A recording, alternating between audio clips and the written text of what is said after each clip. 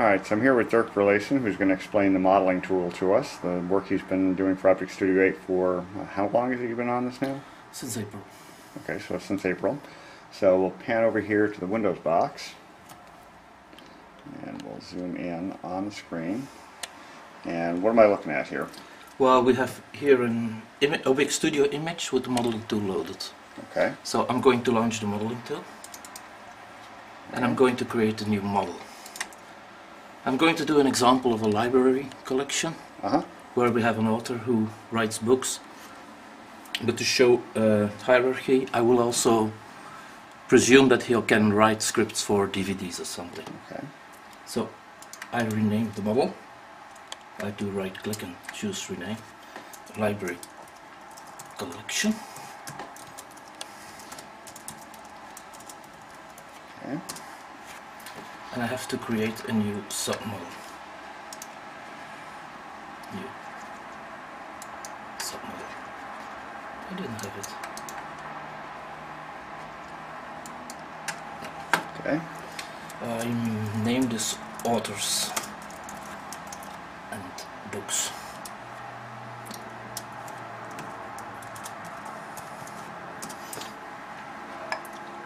Now we're going to draw a diagram of the problem. So I open the diagram editor. I'll enlarge the screen a bit, so I have a bit more room. And the first thing I'm going to create is a class. I double click and I get my class. We give the class a name. By double clicking on the class we can give it a name. So we're going to call this the author. We can make this an abstract class, but it's not, and we have a generalization specialization in which we can specify what superclass of a class will be. So we keep this for an object, a subclass of object. I say apply, and I add a new class. The new class will be, normally this should write it be completely library item.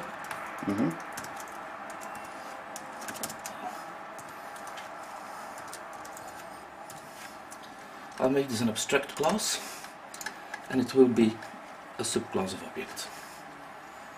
Apply, new. The next class will be a book, which will be a subclass of library item. Okay. And then we will also add a DVD.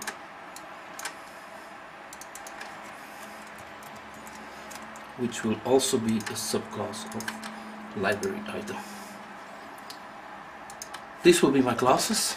Okay. Right now the diagram is not too nice because he automatically places them, but we'll do some rearranging.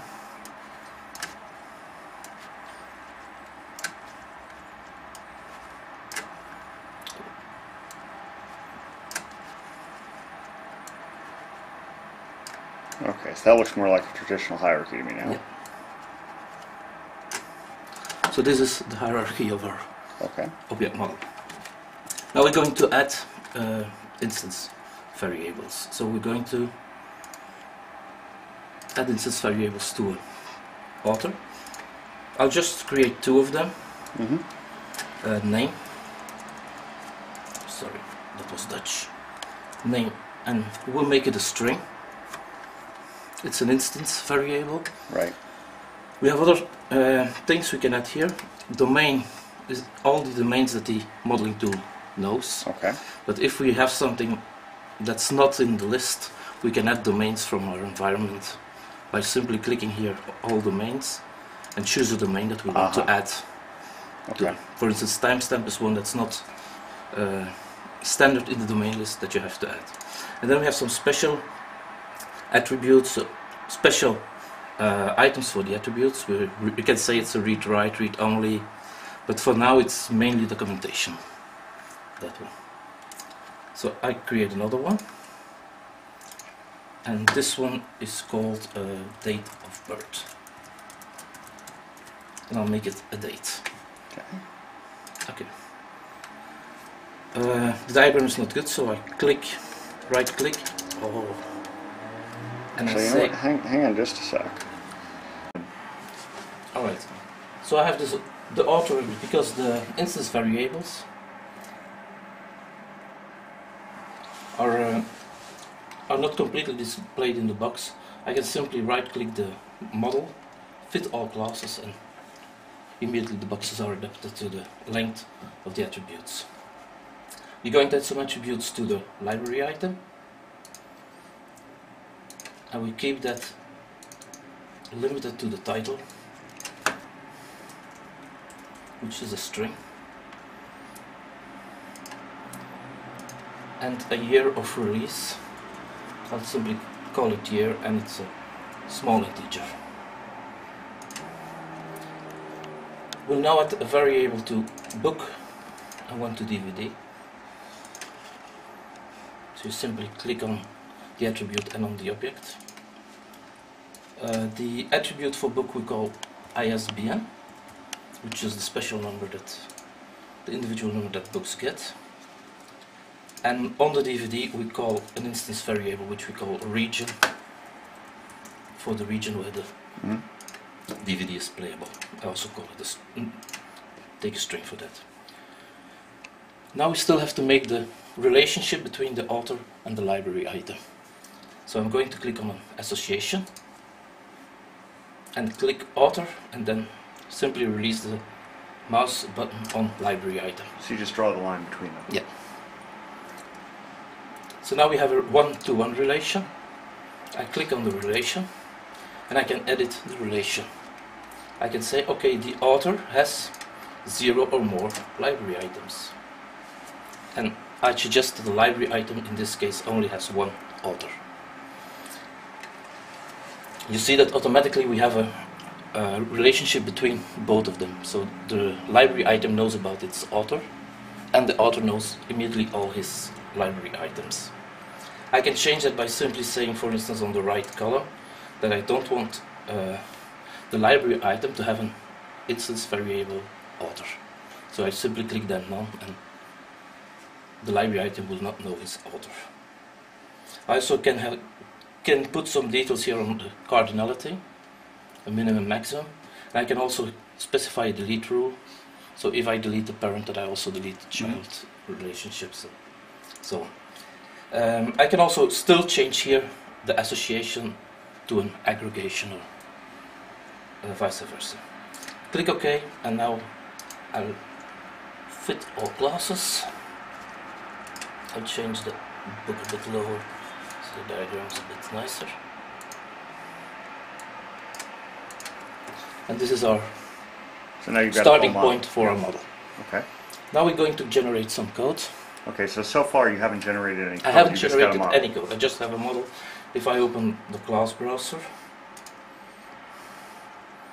I have no code. I can show this if I look for author. Right. There's no class. Okay. I don't know how he comes on this, but there's no class author in the system.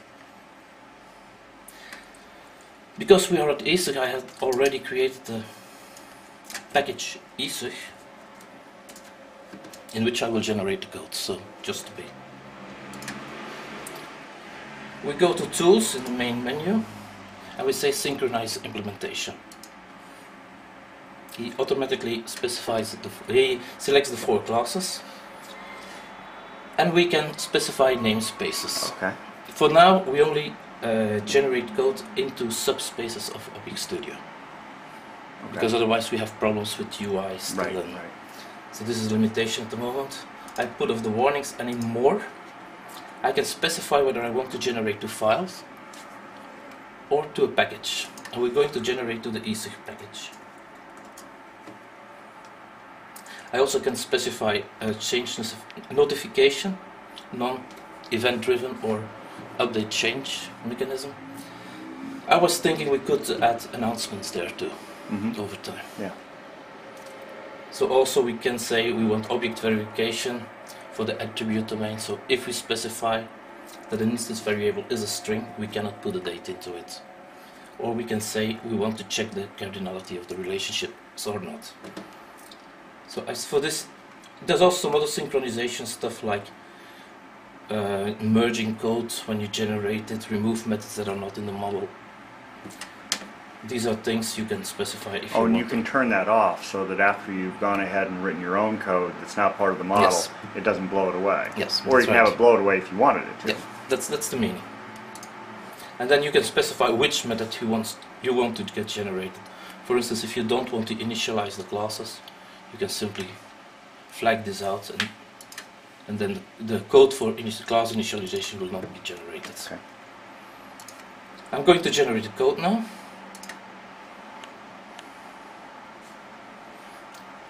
And the code is generated. So I see it's changed the diagram for us. The diagram has methods added. The methods are now with the diagram. Right. A thing I normally do is turn this off. Now, just methods. one thing. Those are UML-ish diagrams. They're not really UML, right? They're UML1 specification, Oh, actually. okay. We are looking into changing it to UML2, but that will be in the second phase probably. Right. One of the things I do is I click the right button and I go to the properties, and there you can select that I don't want to see the methods, for instance, because they sort of overflow on the diagram. It's too much information. You can also specify that you want less items visible, for instance one method or something, but I normally make it no methods, and you'll see that you get a much better diagram when you fit them all. Move this over so we can see that. Yep, so there, shrunk it all down. Yeah. We're going to leave the object diagram for a while, and we're going to look at what was generated. We have the author. This is in the model I'm still looking, so maybe I better take the class browser so to show that it's really generated the code. Mm-hmm. Okay. So there's the old RB. There's the actual, So this is really the code that's in the image. Okay. So we have an author. We first looked at the class side. We have a new method. We have some model information like the domain, the relationships of the model. We have the events that can happen on the model, on the object, and then we have a destroy method and a template value, which is used for UI drag and drop. Mm-hmm. Okay. On the instance side, we have the initialization of the instance variables. Mm-hmm. We have the attribute access, like date of birth, and also the setter, where we have a trigger event which says date of birth changed with the date. We have a relationship maintenance. So if we add a library item to the author, we say library item insert, and the code will first check whether he can add the library item to the author. Right, so these methods over here are all those validation. Yeah. The first two are validation. One to see whether the library item can be added to the author. The other checks whether the author can be added to the library item. And if that's okay, then the last two will actually do the adding. Okay. And then we have one user interface, which is as workplace object. This is also for drag and drop of objects on the UI if you want to do that. So that's a user interface for developers. Yeah. This was mainly for OS2, since once there was an OS2 version of this. Okay. Now I want to add a method to the model, Mm-hmm. and I'm going to put an error into it. I create a new method, h, and I return 4 plus plus 1. It should break, right? Hmm? This It should should break. break. I would hope so. So I save this, and I will regenerate the author class. Synchronize. I don't want to see the warnings. I generate it. And now if we look back at the class browser, we'll see. Oh wait, I have to refresh it. We have a method h. Aha. And look down here in the browser, I'll zoom in on that. And you can see that that's all red. Right, but right now I don't care about it. Right. We're going to build a UI now. Then I'm going to change we're going to get into the debugger. We'll change the code in the debugger, Okay. and you will see that the code will be updated in the modeling tool. Okay. Let's watch that. So I go back to the modeling tool, and I'm going to create an interface. I take an interface on the author, and I want to make a new one. Here's our designer. I'll put a grid on it, it's just easier to create. And then we're going to controller subject, and here we get the object that we were... Let me zoom in on that so we can see. So you're setting the subject to the author class. Yes. So we here see the attributes we have on author. So I'm taking the name and I drop it on the canvas. I take date of birth. Oh, date of birth. You see that it's a date, and I'm dropping it. No, I need to take this field. And I drop it on the canvas.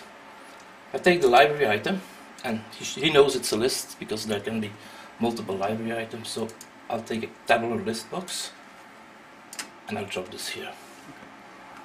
Then I'm going to do some rearranging, which are...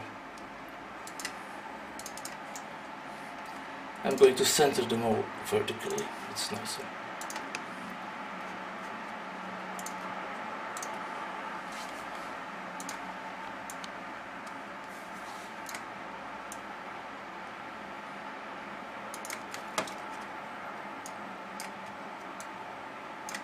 Oh, this is difficult sometimes.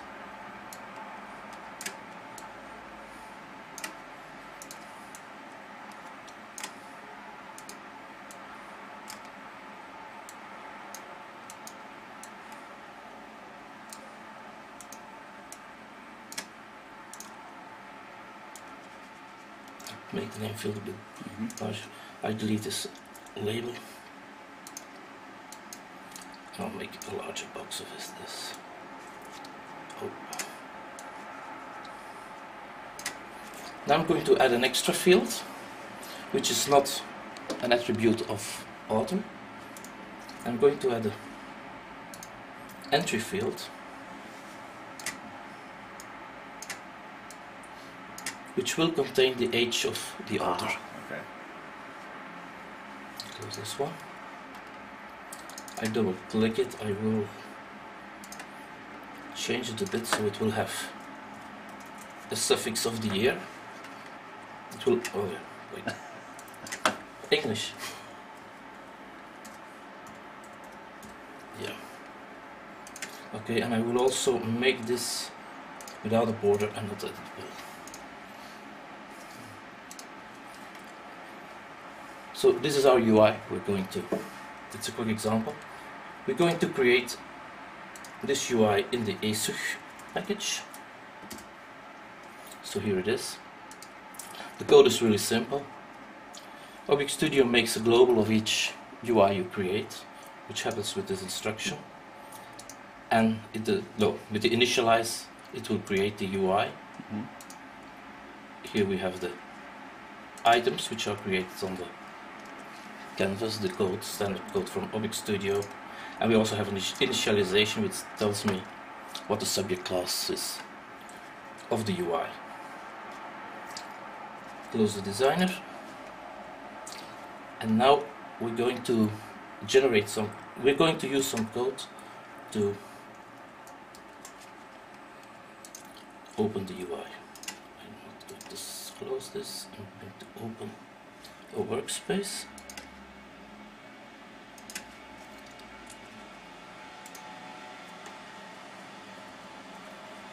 So what are we going to do? We're creating an author.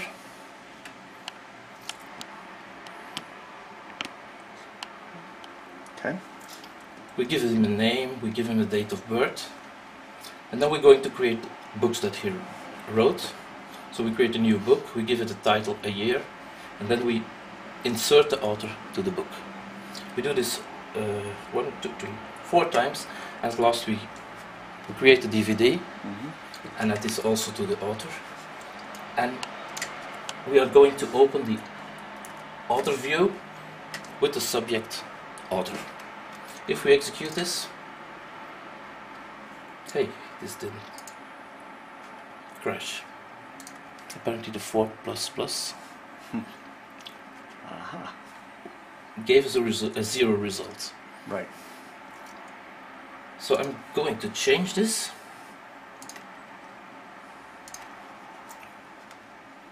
I will do this in the modeling tool. I'll make a string of the first one. That should break it. I regenerate the code for the author.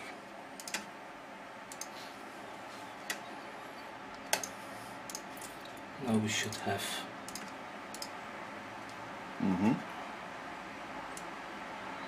we'll test to see what it does. Object Studio is too smart for us. And now you see VisualWorks were broken on that. Yeah. I'll just put a halt into it. I bet if you put a comma there it would break.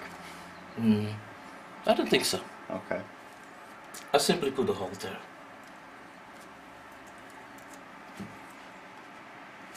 I put it in the modeling tool to regenerate, because otherwise we...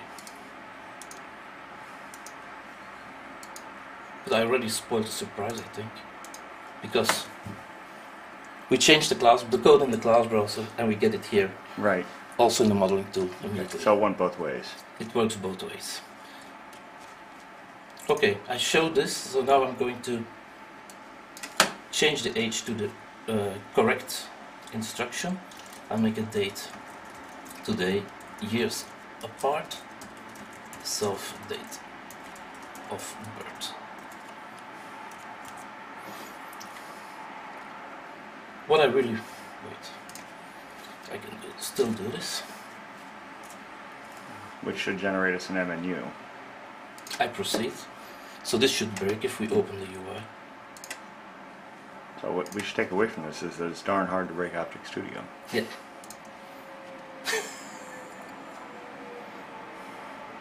What did happen?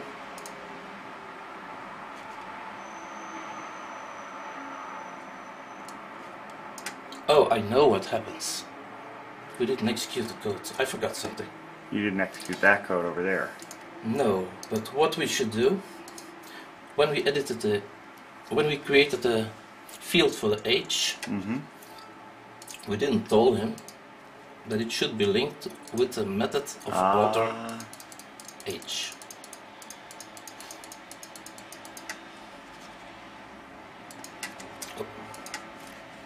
We map it. There we go. Close it. File create in ESUG. And now I hope we break it. Yep, there's a And there we debugger. go. Hold on, let me move this over so people can see the debugger that we've been waiting for. The debugger bit. And unlike all of the demos today, this is a debugger we wanted to see. Yes. So I debug it. I go to the age method.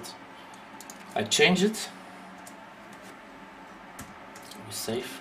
We continue. So we get 55 years, Right. which is correct. And in the model, we'll see that the age method also has changed. Aha. So this works from the debugger and from the class browser. So it's round trip engineering. Yes. Okay. Well, that's very cool. I think that's, for a first demo, I think it's okay. Yeah, that's pretty neat. Okay. Thanks, Dirk. You're welcome. Let's pull this up so we can actually have Dirk on camera here for, well, let's pan this out. There we go. So, thanks, Dirk. You're welcome.